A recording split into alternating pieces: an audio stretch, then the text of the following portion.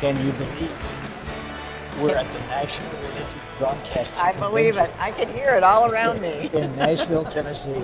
Yes. And the year is 2020. Does that mean something to you? I love 2020. Clear vision, perfect vision. You like 17 too. Yeah, that's true. He's got a lot of That's numbers true. that he likes. Tell him about our good friend that's been with us. I think he just suggested at least 100 years. He just remembered your name a few minutes ago. Anyway, we have Dr. Ted Baehr with us today. He has been friends. He says for probably about 30 years. He is so well known and so unbelievable. Well, he's founder and publisher of Movie Guide, and we all know a Movie Guide. That's so great. And chairman of the Christian Film and Television Commission. He hangs out with all those Hollywood stars out there. Yeah. He's a And survives. noted critic, educator, got all kinds of degrees, lecturer, media pundit. And his life's purpose is to be used by God to redeem the values of the media. And boy, does the media need redeeming. And so he's good. Use the website because he has information that you will want. Please use that website. And I'm telling you, everything Ted Baehr does, well, it looks like a Rolls Royce. It is the best. I'm telling you. You can prove it by getting it. Good to have you. Oh, it's great to be here. You're the I can't hear you very well because there's all this noise around here. Well, My son is passing by right now, and one of my people. hey, come here, come here, come here, come here. He's not coming, right? Yes, he is. Yes, he is. Okay. How's it going? Good to see This you. is the guy that runs the whole place. Oh my He goodness. runs it. I just Hey, work for Robbie. him. Are you as brilliant as he is? He's better, No. better. I mean, so you got his gene. Yeah, he's got a lot of good. He's brilliant. He is absolutely off the chart. Yeah, he is. Great to meet you guys too. Good to meet you, man. How many degrees, colleges have Okay, you? well, I've been to a lot of schools. I graduated from Dartmouth summa cum laude. I went to Cambridge, University of Bordeaux and Toulouse. I've got a law degree. I've got 2 doctorates, one in theology, and so anyway, I've got a lot of degrees. What is it that makes a person want to get all that education? Don't you get sick of reading? People have different gifts. And what I say is that, because I teach, I was head of a department at Berkeley, and I loved it. And I was head of a department at City University of New York. And people have different gifts. God gives people gifts. And it's how you use those gifts that matter. You can use those gifts to make, like Bill Bright did with John Heyman, the Jesus film, or you can use them to make something evil. So what we have to do is encourage people. God doesn't take the gift away. And studying was easy for me, and getting A's was easy for me. It just depends upon the person. However, my son that you just met is good at finance. What a handsome And he's guy. always been good at finance. And he's the one who got us up to 41 million. And he's, the Hallmark Channel and all that. Because he's brilliant at doing business and finance. Don't make me do business. God didn't give me that gift. How did you get into what you do? I grew up in the industry. My father was a very famous star. He's most famous now for a cowboy series, Tex Ranger. He was the first Texas Ranger, Bob Tex Allen, and he won the box office award in 1936. I grew up in a non-Christian home. My mother was a star. My father, after World War II, starred on Broadway for years. He was a great singer. He starred.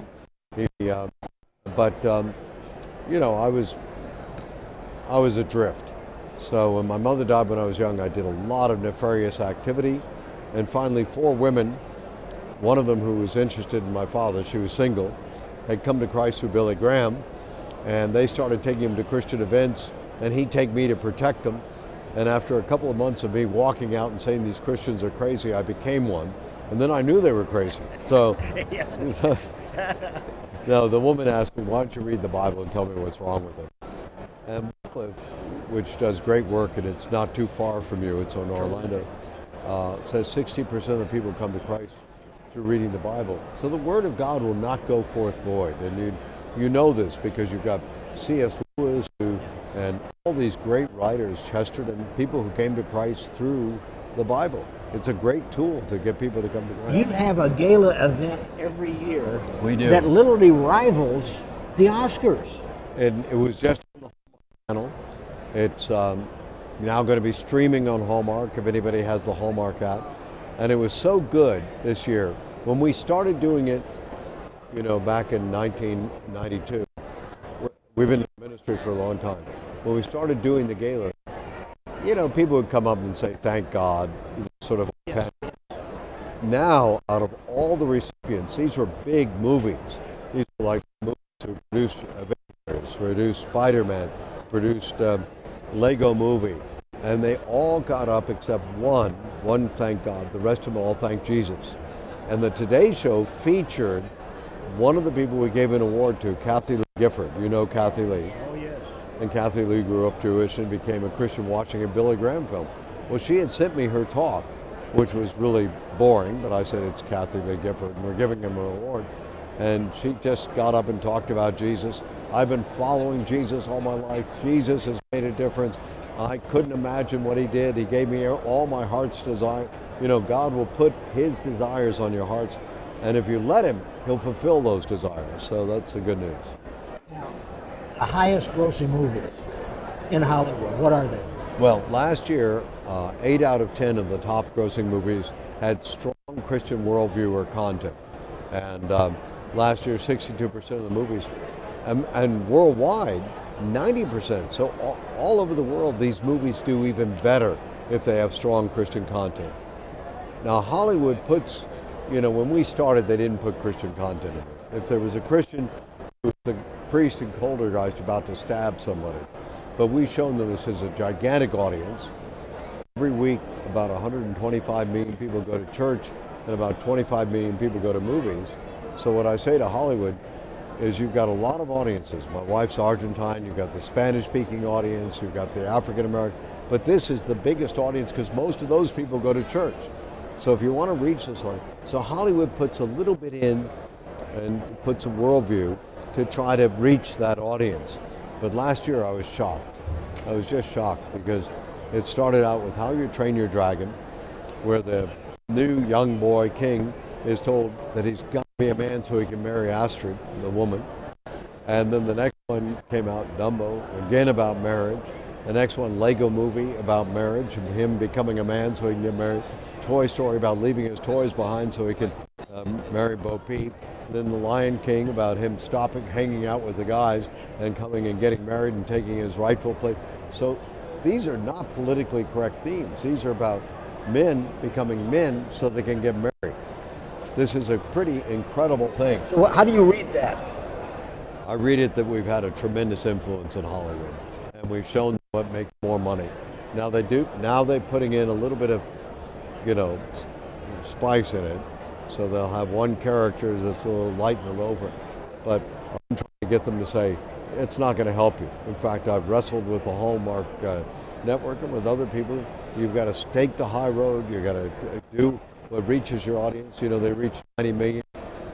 And you don't want to lose your audience. And Disney, they're going to lose their audience if they start going south. There used to be censors in Hollywood. When did that all go away? They weren't exactly censors. During the golden age of Hollywood had been on the ropes in the 1920s. German films were doing better. English films were doing better. That's where Alfred Hitchcock started out. And because Hollywood was doing poorly, Jack Warner, who gave my father his stage name, Robert Allen, and my father said he'll never forgive himself for doing that, called in these church representatives to see how they could reach the church audience. And what they did is they used to read the scripts and talk to the studios. And they'd say, because I inherited the files from the Protestant Film Office, they'd say, how many empty seats do you want in the theater? If you're going to put in the F word, you're not going to get my mother. If you're going to put in this, you're not going to get my daughter. So how many empty seats do you want? And they'd say to George Heinrich, who was the Protestant Film Office, they'd say, well, George, if you're so smart, you tell us how we're going to change the script. And of course, you can always make the script better. There's no doubt about it. You don't have to use the F word. Nobody goes to a movie to hear the F word. So what we do is we revived what the church film office, The churches closed down the film offices in the 1960s. Now, the backstory of that is not Hollywood, but there were a lot of liberals in the church. You know, when I came to Christ, I went to a liberal Episcopal seminary, and I was on the board of the National Council of Churches. They're the ones who shut down the Protestant film office. They had given up on the gospel. They've gone further.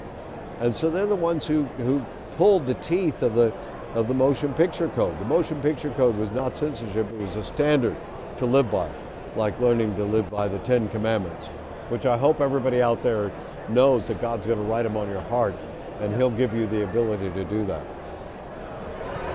The most successful religious film, financially, what would that be, and what constitutes or identifies one as a religious film? You know, there are two types of Christian films. Actually, there are probably more, but I'll go through what we wrote in one of our stories about Christian film. There's the overtly historical Christian films. And if you take the one that reached more people than anything else, it was the 1920s King of Kings, because it was a silent film and it reached more people than anybody. But there have been over 150 of those, and they've been done since 1897. We remember the new ones. We remember Passion of the Christ and the Jesus film. Jesus film has been seen by 2 billion people, and I helped them with that film. So, but you also have allegorical Christian films, like my daughter-in-law is the goddaughter of C.S. Lewis's stepson, and my granddaughter is the guy, etc. But anyway, when I was head of the Episcopal, they owned the rights to The Lion, the Witch, and the Wardrobe. We got it on CBS television. We won an Emmy Award. Doug Gresham became a friend of ours. But that's an allegory. Aslan represents Jesus in that film. It's not an overt, but he goes to the cross. Instead of the cross, it's a stone table. It's an allegory. And there are lots of allegorical films. And especially in some of the big, action adventure films, like my favorite Captain America, he won't kill Bucky. Bucky says, you won't. Bucky throws him out. He gets baptized. He gets resurrected. And that happened. So there's the allegorical film. There's the overt historical film. And then there are a lot of films that just have references. And what we do is we look at the films in terms of 150 criteria. So the big battle in philosophy for 2,000 years was between Aristotle and Plato on ontology, the nature of being. And Plato believed that being was just an imaginary thing, that we were looking in a cave and it was all an illusion, just like the Hindus do. And Aristotle was a doctor's son, and he believed there was a real world, and he believed that it was all materialistic. Now, out of his socialism, out of Plato's nominalism, so Christians believe that it's both and, that it's fully God and fully man. They believe that it's a real world, real pain, real suffering that needs a real Savior. But they also believe in miracles, signs, wonders, and those Saviors. Christians go wrong when they start to take the both and separate them. Mm-hmm. You're right. Absolutely. I can only imagine. Was that a religious film? Yeah, and it's a beautiful film, and it's about a reconciliation between a father and a son, and it's got a lot of strong Christian content to it. And it's got a real ontology. He suffers real pain, a real epistemology. He finds out the truth. It's got all those 150 criteria. So it's successful financially. It is, but I want these films to be more successful. I have a producer teaching my next class who's gotten $14 billion at the box office. $14 billion for Hollywood is not a lot. At $10 a ticket, that's like 1.4 billion people in a world of 7 billion people. But if I can only imagine squeezed up to almost 100 million after almost 100 million, much smaller than some of these Hollywood films. So there's just things they can do to tweak it. So I teach people how to make better films. So for instance, a friend of mine who's a good Hollywood guy, made Unplanned, and I love Unplanned. It's a great movie. I've heard a lot of people love the that most movie. powerful anti-abortion, pro-life movie made over $518 million.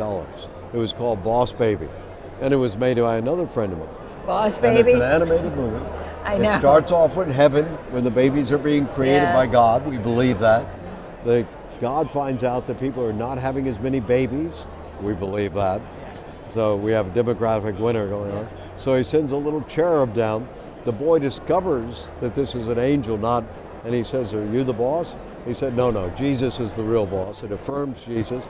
Satan is trying to stop people from having babies, which he's been trying to do since the Garden of Eden. We know this.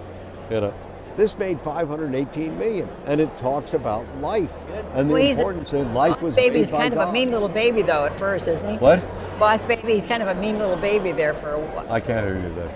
I'm sorry. That's okay. He was kind of a mean little baby at first, Boss Baby, as I recall. He was a little angel. He was on a mission from God, right? All right, now, I love Jane Austen.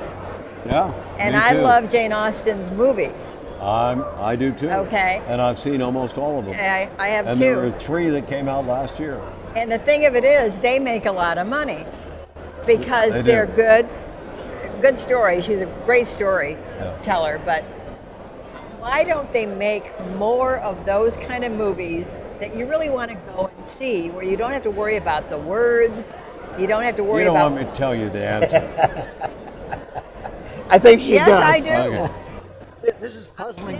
They make movies for different audiences, which is what I said about the Hispanic audience, people who speak Spanish. My wife, being from Argentina, doesn't want to hear about Hispanic because she's not Hispanic. They don't believe that in Argentina. But she speaks Spanish. She grew up Spanish. She's a 6th generation Argentine. So they make movies for that audience. They make movies for the Chinese audience. We should pray for them because of the coronavirus. And they make movies for women, and they make movies for young boys, and they make movies for children. Now, the big blockbusters, like Avengers, that do over $1 billion, they try to reach all of those audiences. They've got a woman character that's strong, they got a man. But the fact of the matter is, and this is a little secret in Hollywood that we can't say in front of your camera. Okay. The fact of the camera, don't tell anybody, don't tell them. Swear. Is that, the biggest audience for movies is between 16 and 24. For an 18-year-old, movies are a cheap date. First place, it's $10 a ticket. That's a lot cheaper than going to a sports game or something else, which is $100. You get to take your date. You don't have to talk to her. If it's scary, she gets to hold your hand, and then you go out and you talk about the movie. You got somebody to talk about. It's a cheap date.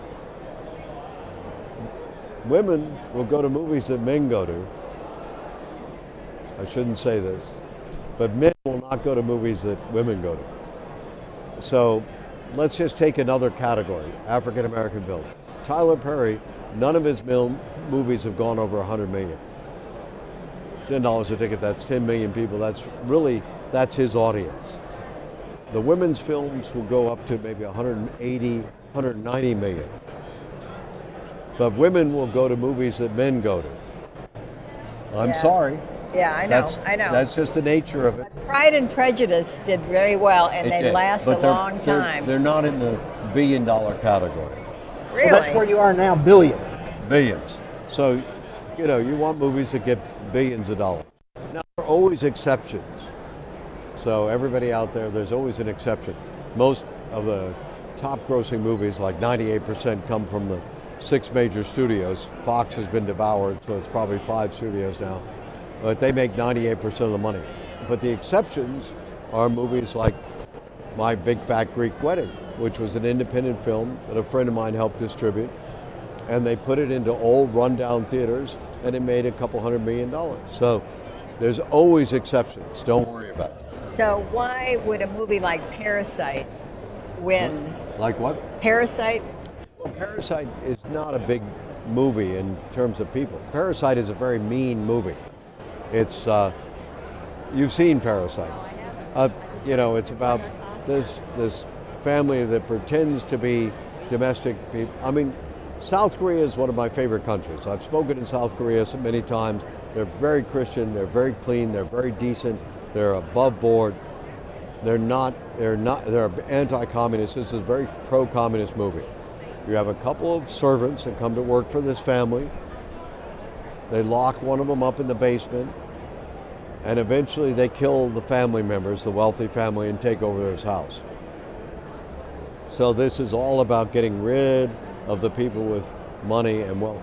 Now, the story should have been told that these guys were on the street, they were starving, these people took them in, they gave them their house, they gave them everything, but that wasn't the story. The story about killing, the wealthy capitalist who's such an evil person that he's making money to hire you and pay you money. It's a very mean-spirited. Parasite is a parasite. The movie is a parasite. Good name for it. So it succeeded in Hollywood. Yeah. There were a lot of good Korean films last year. We honored The Tower 2 years ago. There are a lot of good Japanese films. There are a lot of good Chinese films. But they honored the movie that had the most anti-Christian, anti-capitalist, anti-everything content. That's Hollywood for you, really, isn't it? Explain, how is it the top grossing Hollywood stars that make 20 millions of pay per movie are socialists in their thinking, in their politics? What is, and they live in the $10 million homes, sometimes 20, 40 million, and they were wanting a nation that is. My parents were stars, and they were into Edgar Cayce and what we call ontological nominalism, believe in, et cetera. I don't want to go too far in that direction, but it was magical thinking, basically. And a star, there are a lot of good books about this, about stars who crash and burn, and they thought that they were stars. They didn't know.